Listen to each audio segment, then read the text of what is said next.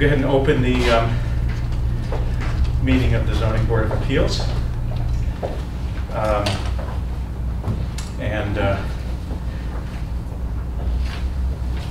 My name is David Bloomberg, and we are here to hear a matter of special permit for a ground sign at 40 Center Street, Northampton, map ID 31B-287.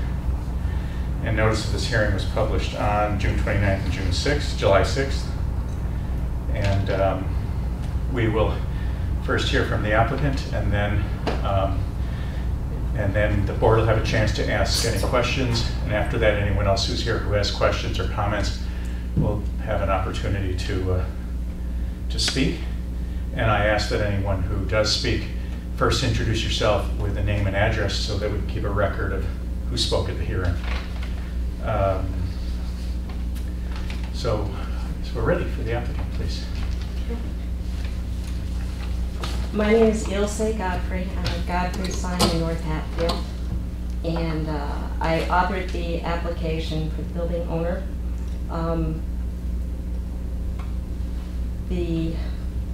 We're the sign company that was contracted to build and also install a sign for 40 Center Street, which is a historic building residential converted into commercial on Center Street. So it's in the central business district, architecture district.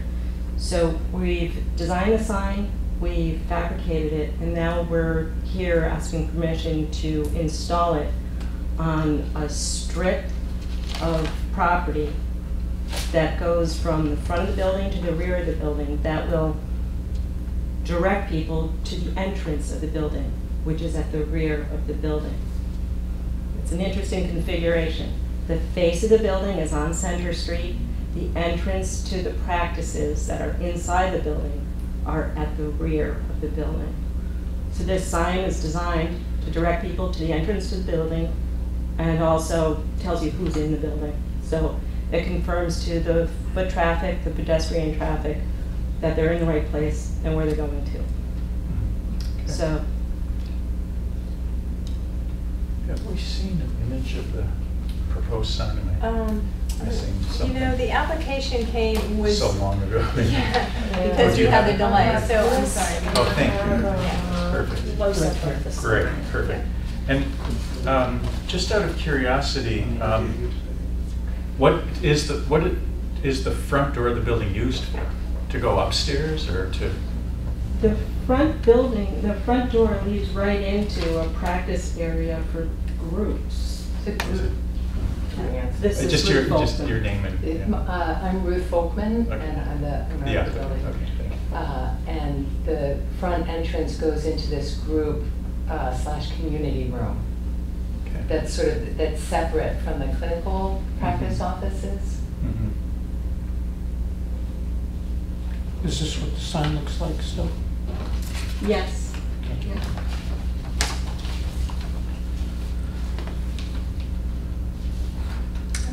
Sure, please, go ahead. The choice of a ground sign makes sense, which is why we're considering it, because there's no opportunity on the side wall for you to put what would be more, typical signage.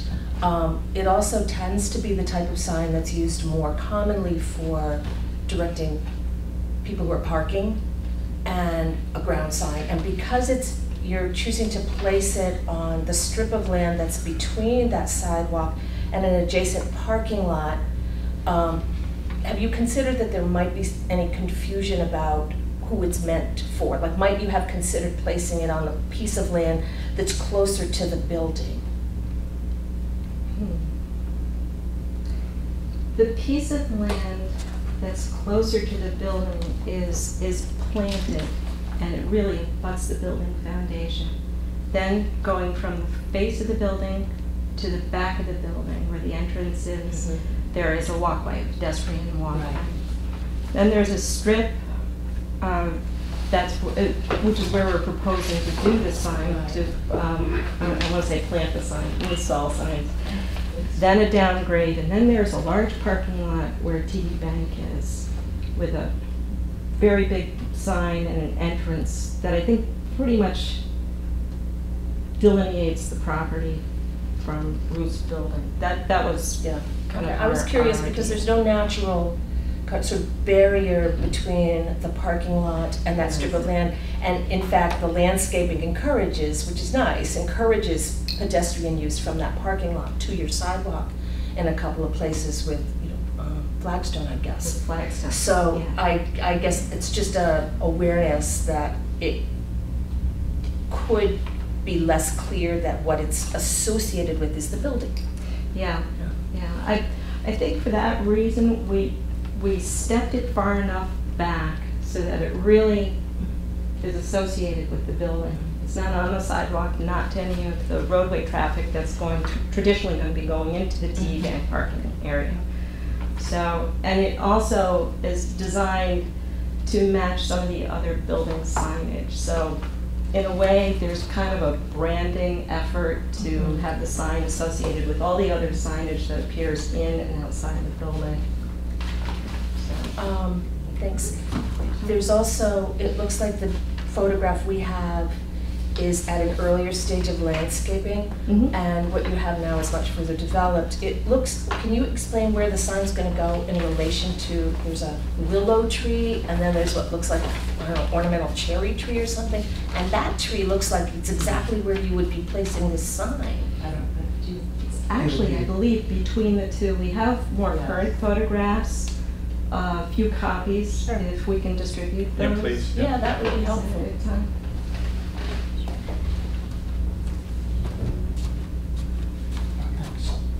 This is a before and after picture as well, just to show what it looked like before.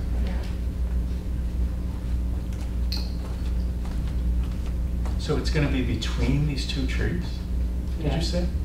Isn't the front tree going to block the view of the sign from? Well, I think the hope is to trim the tree up so that it'll be visible to pedestrian. It'll be at pedestrian eye level.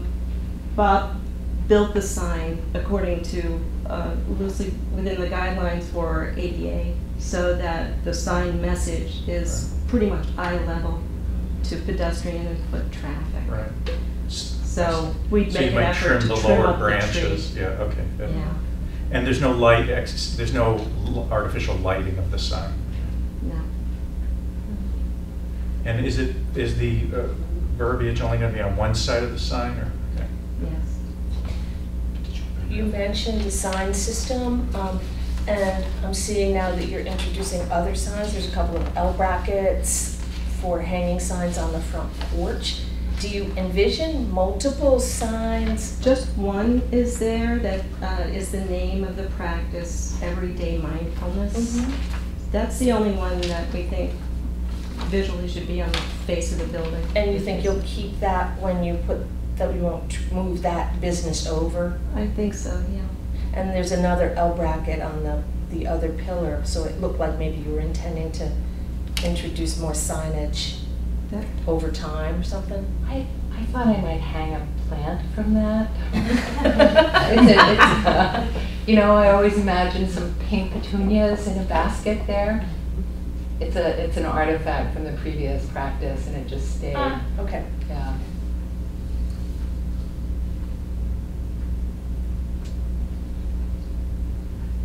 Okay, any other questions from the board?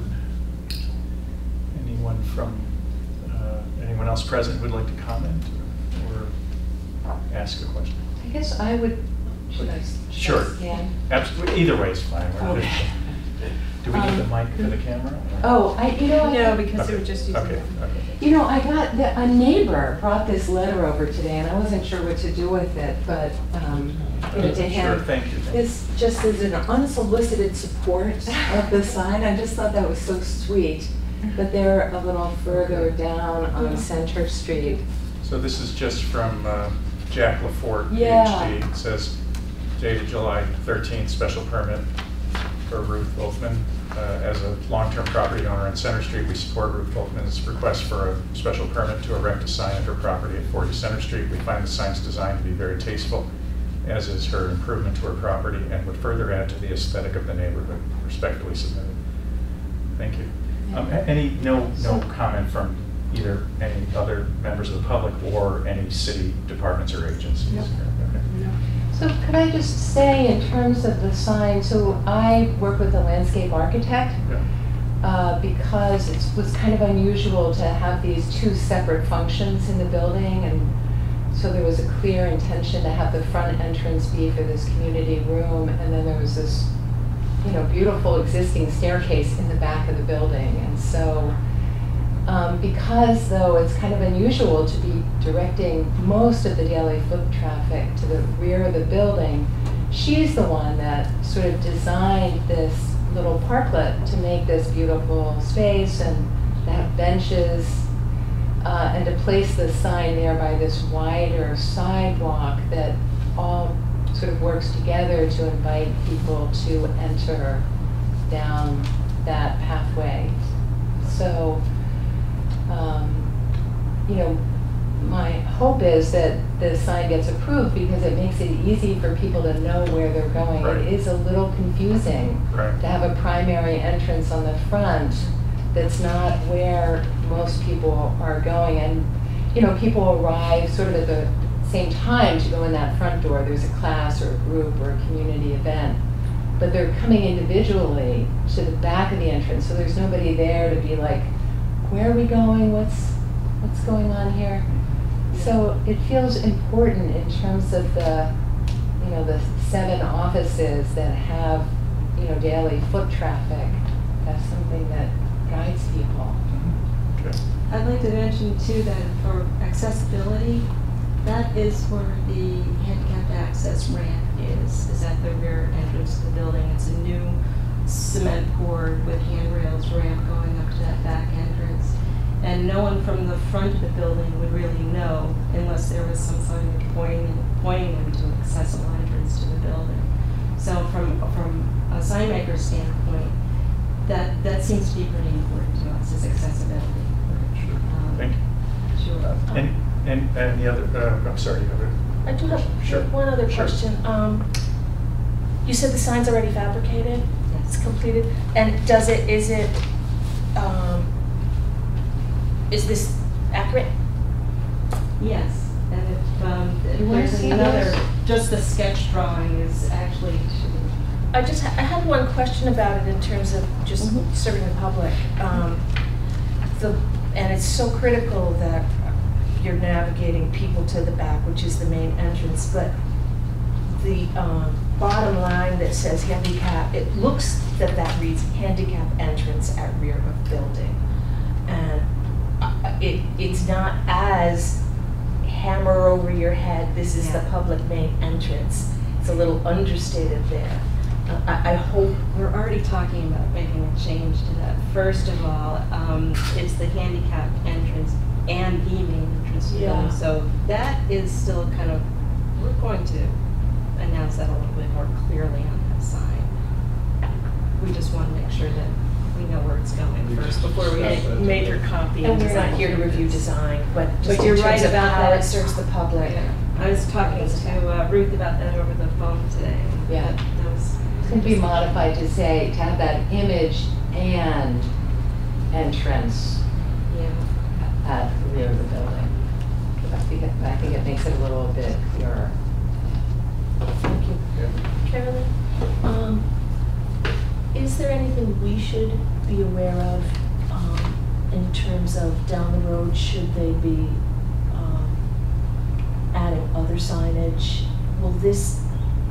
Will we have wanted to consider this as the primary sign? And Well,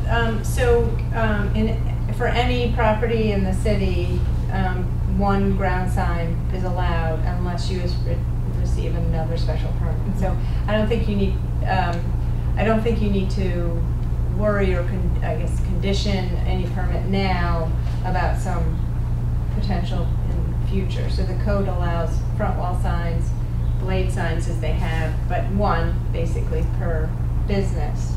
So if there were changes in vision down the road, they would have to come back before the board. but if they found creative opportunities to put other signs up, like if that hanging sign in front, or they found a place to put wall signs, as long as they're within code, they can still do that. Yeah. Okay. Yeah. Any other comments or questions from the public or the board? So I'm just reviewing the ordinance. The only reason that a special permit is needed, there are 3 criteria for ground signs, 2 of which are already satisfied. And the third, and the reason we're here, is that it's not so clear that the structure or the orientation or location or setback restricts visibility of wall signs.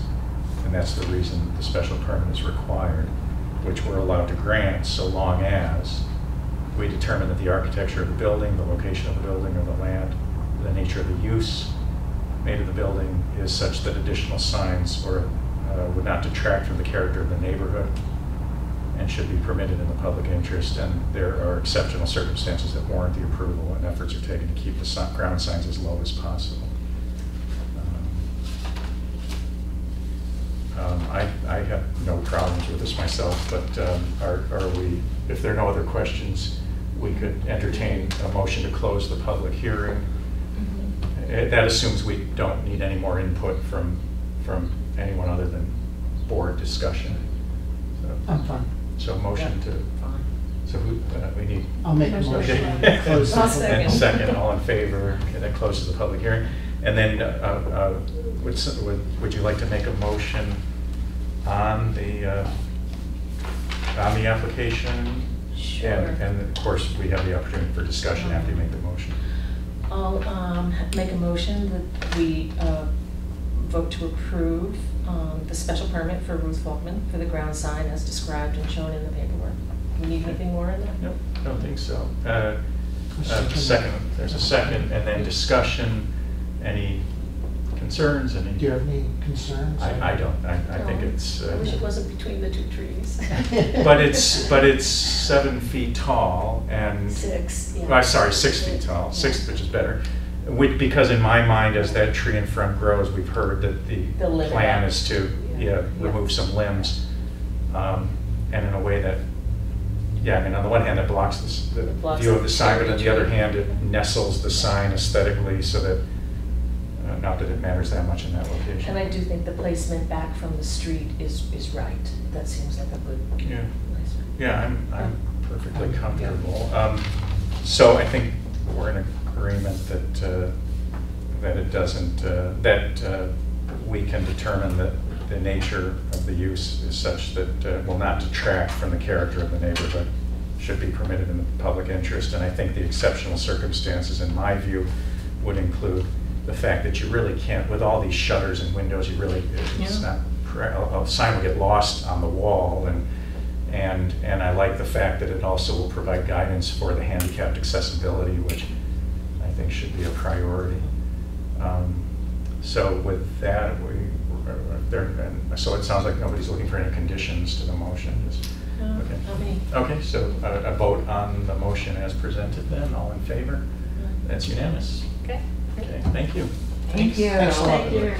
Thank you. By the way, one reason I was 2 minutes late is I was finishing my afternoon meditation in my office. Oh, nice. First that was reinfused with stress by rushing. Always the trade-offs. Always that's life. Would you like In-stroke, to outstroke. Photo pass. Would you like a photo back? Yes, yeah. We'll autograph. And we don't have any documents. I don't. Okay, I'm not sure we have. Well, thank you. The, They're frameable. The presentations were quality. really helpful. Yeah. Thank you. So I guess And we'll nicely just- done.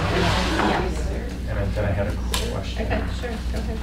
Maybe I'll ask the question before we adjourn. Thank you, everybody. Thank you You're all so set. much. Thank you very much. Thank you. Is there any, you tell me if it should be instant, it probably should be within the meeting. Any update? Wayne had talked to me and I notified all the board members about this plan to basically eliminate our board. Is there any update on that? No, Just I because mean, people might be curious. right, I don't know if we talked about it maybe you've been there. Elizabeth raised it. Yeah, yeah. Oh, And nice. it's really just sort of the first initiation, just to try to get feedback from people. What do people think? So there's no plan to move it forward on any kind of timetable. Okay. It's one of those things where you start somewhere, and it's going to take a lot of conversation, and it's going to take a legislative process, through the state legislature. So it's not something that anyone's necessarily pushing or in a hurry to do. So no, there's no update. The community would be happier to get rid of the planning board. Well, It's not getting rid of the jurisdiction. Right. it would It's be just sort of merged. merging. Right. So. But there But might I also don't be know, a for perception that it's nice for people to have two different bodies, Yeah. regulating bodies. And I'm sure that's going to be part of the discussion Yeah. and the debate. But it's also true, as evidenced, perhaps, this is another question, by how few meetings we have now, that I think our jurisdiction has been so whittled away over the years that other than hearing appeals of enforcement actions, and those are extremely rare. Yeah. Is that why we have so few meetings? Because there's so little that we get a sign now and then. Yeah. The home occupation was expanded so that it's less likely that you have to come for a permit. Yeah, I mean, a lot of it was intentional not to eliminate your I'm your not view, suggesting but that really it was to whittled make it- away with the intent of reducing our authority. There were other good reasons, but the Yeah, effect I is that it's think been the whittled effect, I think you're right, is Yeah. that, we've looked at what makes sense in terms of permitting. How can we make it easier for people who maybe those maybe the permitting objectives are no longer necessary in terms of trying to get people to go through a public hearing process just to get a minor project done. And so we've tried to remove some of the hurdles for people to do the things that they're interested in doing. And that has affected your workload. Okay. Yeah, I just motioned to adjourn. Yeah. Motion to adjourn. Second. Second. Unanimous, thank you.